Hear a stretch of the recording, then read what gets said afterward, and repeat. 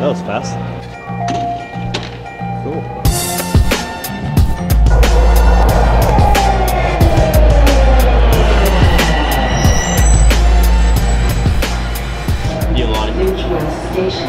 What's going on? Welcome back to my channel. Maiku here. Basically, today we're going to be doing something a little bit different. We're doing a tech review with one of the wireless carriers. Win last month had offered some crazy cell phone deal. Basically, you can get 10 gigabytes of data for about $60, and it's something that's unheard of in Canada.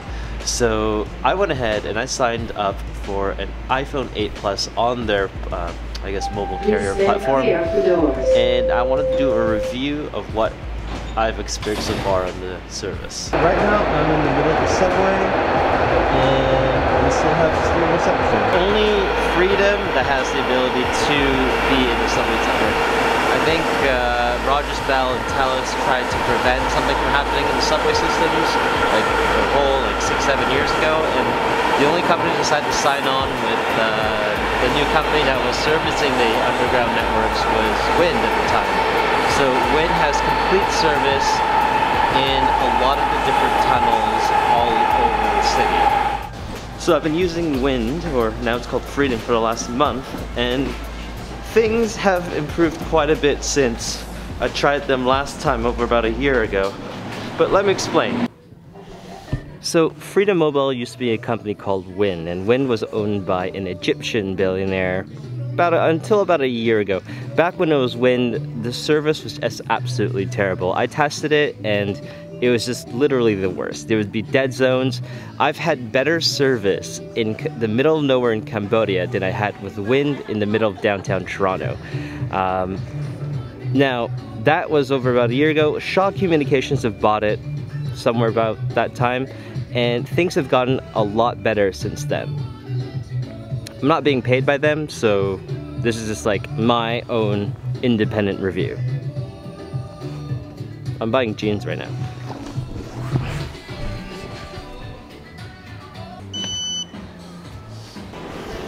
Now, I know that this is something that's going to be completely subjective. I'm just basing it based off of my experiences of where I've been in Toronto with the Freedom service. But for what end, you know, it's also dependent on what phone you have as well. So I was using the iPhone 6 that had the old 3G service, and I upgraded to the iPhone 8 Plus that's using the new, they have like new 2 bands. Another side note is that Wind had told me that the GTA LTE rollout is not going to be complete until April. So there's a lot of like places that are still developing for Toronto. But overall, when the service works, things are great. You have super fast speeds. The LTE speeds have faster speeds than my internet at home, but then when it sucks, things go really, really slow. Is that where I'm going? Holy crap, look at how many people are here. Holy crap. This was completely it's like a Monday. Alright, so I was planning to film a bit here, but the wait is like an hour for a table, so I'm just gonna move on. A lot busier than I expected. So I treat it like this. Basically, if you are looking for a new provider, you don't like Rogers, Bell, TELUS, or any one of the sub-brands that they have, Wind is actually a very good option, but it's really dependent on where you are. Now, one of the common things people used to say is that it's only good for people that live in the city, not very good for people that's rural, and that's more or less still true. There's still a home/away area where Wind's towers are very situated inside cities, and once you go outside the cities, you move on to Rogers or Bell, and they charge you a very different form factor. But if most of your time is within the city, so for Toronto, you're talking like all of Hamilton, all of the GTA, all of the Niagara Falls region, you're pretty much good to go. Are they still building more stuff? Holy crap. Didn't know that. Cool. How far in advance do you have to book for a test drive? Couple of weeks. Yeah. It's a lot like testing a new company that has like a new idea of how things work, and you know, there's like a risk factor involved, and if the risk works out, if you sign up for a plan today, you're going to get an amazing plan at a really low price, which is probably going to last forever. But if you wait until later on where they like become good, and now they are just as good as Bell, Rogers, Telus, then suddenly you'll be paying the same prices as the competitors, and that's not so great. I used to work here. Okay, so here's the appendix. Basically, if you ever see, when it's the thing, hey, how you doing?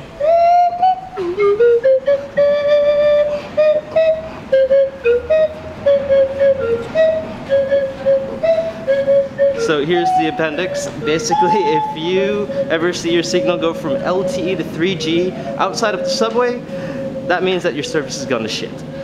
3G is absolutely horrible still, but when you're on LTE, it's great. I've noticed that LTE is happening more and more around the city, so that's probably going to change over the next couple of months. But the speeds, what I'm looking at, we're looking at probably about 75 megabytes per second or something crazy like that. So things are great. What am I doing here? This is something I have to deal with the pig with in the next video. Oh, I'm so mad with that.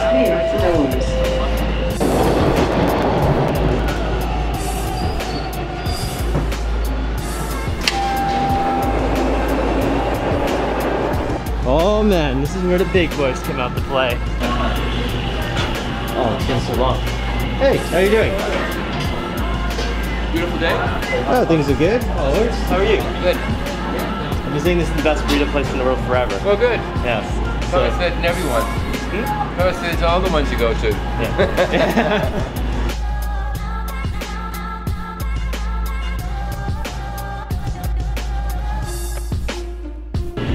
This is probably my favorite restaurant in the city.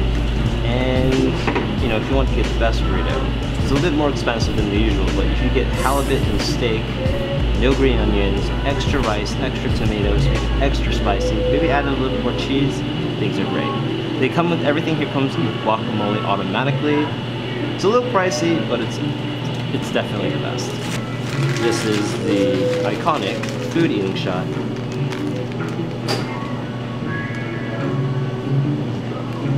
We're gonna head off to another thing. We're going to a New York Times food review. But before that, I have to visit a tourism board. I really should have brought my boosted board today. I know it's snowing, it's probably gonna be super terrible, but I'm gonna get from point A to point B really, really quickly, and that's the only thing I really care about. I waste so much time getting from one place to the next. U of T. Okay, I guess the point I'm trying to make is if Freedom had the ability to make Rogers, Bell, Telus do a reactionary 10 gigabyte deal for about 3-4 days, and now that Freedom also has the iPhone, Apple doesn't usually deal with providers that don't have great service, then it can't be that bad, right? Things are looking up. I'm pretty excited about being with Freedom, and you know, if everything goes to shit, I'll tell you guys if everything goes to shit, but so far everything has been okay, and I know it's gonna get better. And it's cheap. If I signed up for an iPhone 8 Plus on Telus or whatever, it would have been like $150 a month for something, or something stupidly ridiculous. Right now I'm only paying 60, 70, 75 right now. Things are great. Alright, I'm heading off to like some New York Times thing. I'm gonna bring you guys with me. If you don't want, this is the end of the Win review. Now we're gonna do some fun stuff.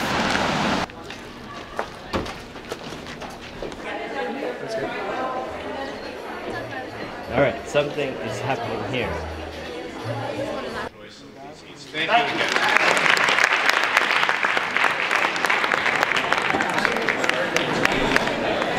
Alright, so that was a pretty interesting talk about Syrian cuisine in Toronto and how there's immigrants influence everything, then the dynamic of the city. Couldn't record any of that, but that's okay. We're heading up to try some Syrian dishes now. Hi. Hi. Where's the food?